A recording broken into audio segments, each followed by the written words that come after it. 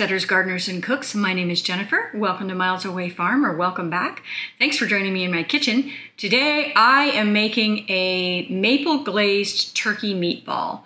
And we've been raising turkeys here on this farm for probably 10 years or so, and we raise heritage breeds turkeys, so they take a very long time to mature. They're not like the white-breasted turkeys that you get in the grocery store, which mature in about 3 months. These guys take about 6 months to mature, so they're not super economical to raise, but I keep them around for the entertainment value, if nothing else. They're just so much fun to have on the farm, and they eat a slightly different diet in terms of bugs and insects and things than a regular chicken would, and so they're having a different impact on the landscape.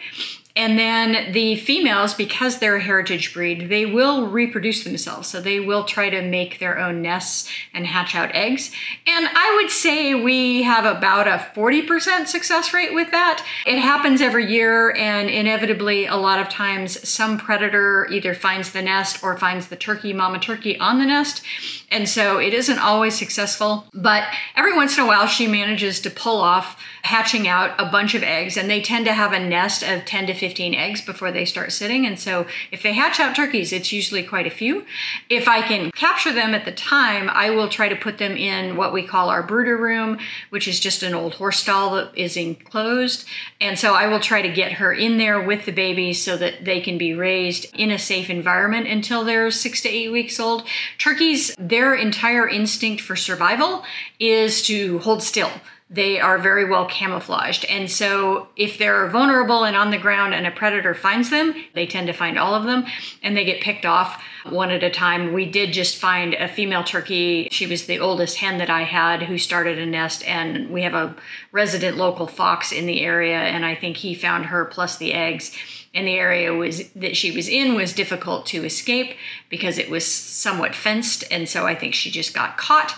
And no more eggs, of course, as well. They will lay eggs in my chicken coop, and I actually have a mama turkey sitting on a couple of eggs right now. The problem with that is the other turkeys and the other chickens continue to try to lay eggs in that same nest, and so you end up with all of these different eggs at different ages, and that becomes a huge mess. And then, you know, everybody's getting in and out, and the mama turkey is getting up and down a lot, and you end up with broken eggs, and then those smell. And so it isn't really all that successful to raise them in the coop with the other chickens unless you can somehow isolate them where they're not getting encroached on by all the other birds.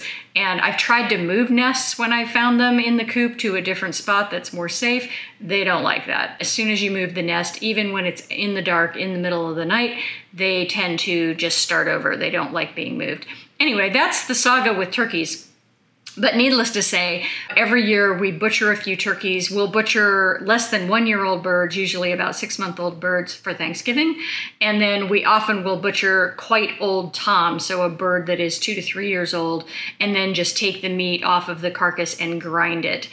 Because at that point it is so rubbery and old that it is not going to be good eating for like a roasted turkey or, you know, smoked turkey breast or something like that. The meat is just not all that tender, but it's lovely when it's ground. And so it's a great way to use up turkey that is older.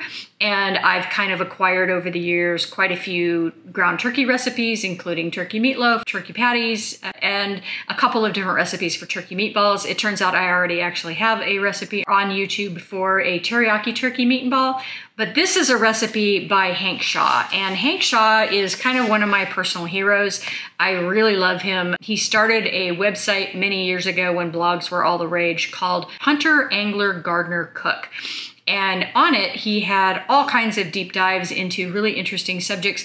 I'm not a hunter. I have no problem with hunting. It's just not something I've personally grown up with or done. I did used to work for a fish and game office, and so I was around it a lot. I am a little bit of an angler, but I'm definitely a forager, and I'm definitely a gardener. And his take on things was always just really interesting. He has a deep curiosity about the world and a lot of introspection, and he's just always has interesting takes on things that are different from the way I would normally see somebody treat them. And then his recipes are also very worldly. He pulls from pretty much every cuisine imaginable. And I love that because I love eating things that are outside of the norm. And so he's got Ethiopian recipes. He's got lots and lots of Latin recipes, Mexico recipes. He's got, middle of America, Ohio kind of recipes. He's got a lot of Asian recipes. So really fun, just really interesting. So I have several of his cookbooks. Interestingly, this recipe is not in his cookbooks.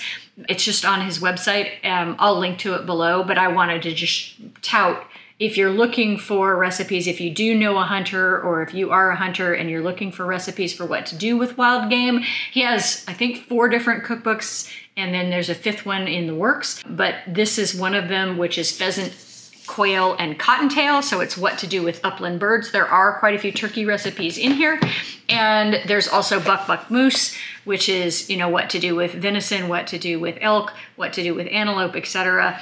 What I find, though, is that his recipes translate beautifully to the homestead. So if you have a domestic sheep, or if you have a domestic goat, or you have domestic cow, or you have obviously domestic rabbit, chicken, turkey, duck, his recipes translate beautifully. And so I've just learned to rely on his recipes, even though I'm not personally a hunter. This is one of his recipes. One of the motivations for this, it just looked really good. It's maple glazed turkey meatballs, but it calls for quite a bit of Worcestershire sauce. And I have a recipe on this website for homemade Worcestershire sauce. And in that, I talk about the fact that I go through like 1 bottle of Lee & Perrin's Worcestershire sauce in the course of about 3 or 4 years. So it is not an ingredient that I go through very quickly. And I made a quart plus of Worcestershire sauce. So I have a lot of Worcestershire sauce, and I saw this recipe and it called for a 1/3 cup of Worcestershire sauce, and I thought, perfect. I have a use for all of that Worcestershire sauce that I made. So it's pretty much equal parts Worcestershire and maple, and then a little bit of tomato paste to kind of round it out, and then you just cook it down until it's thick. It is delicious. Hank's original recipe calls for these meatballs to be deep fried. I didn't really think that was necessary, and I don't generally deep fry anything. And so I just pan fried these, and they were wonderful to the point that I think I've made this recipe now 3 times. So really good over rice with a stir-fried vegetable, really good on a salad with different things, or you could do it as an appetizer and put toothpicks in it for when you had people over. Lots of different ways to eat these. It is definitely one of the best turkey meatball recipes I have come across.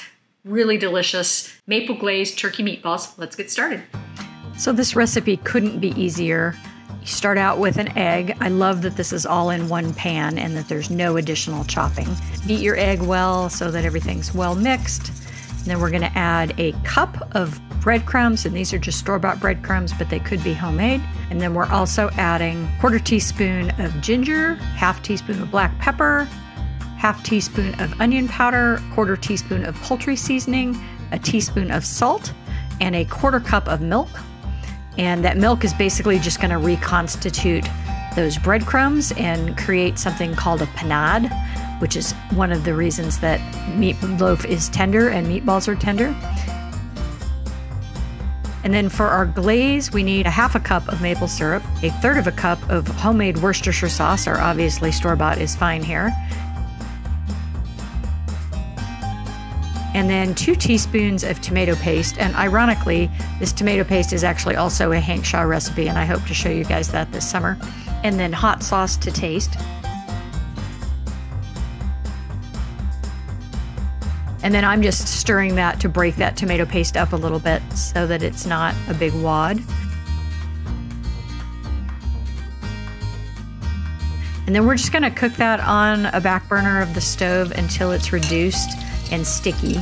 And then I completely somehow missed filming the dishing out of the meatballs, but it's pretty straightforward. They're just about a tablespoon a piece.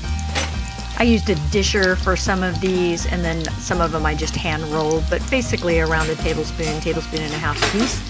And then I fried these in a couple tablespoons of avocado oil. And once they're done on one side, I'm just hand flipping everything over, and I'm really looking for a crust here. So I don't want these to just be cooked. I want them to have a nice brown crust on them. And because these are small, these cook really fast. I probably got this pan on like medium-high heat, and I would say 10 minutes tops for the cooking time. They're going to get done through the center quite quickly just because they're not very big. And then we're going to pour our reduced glaze right over the top of those meatballs in the pan. And that pan's still hot, so it's going to reduce it even further, and everything is going to get heated through and just be sticky and delicious.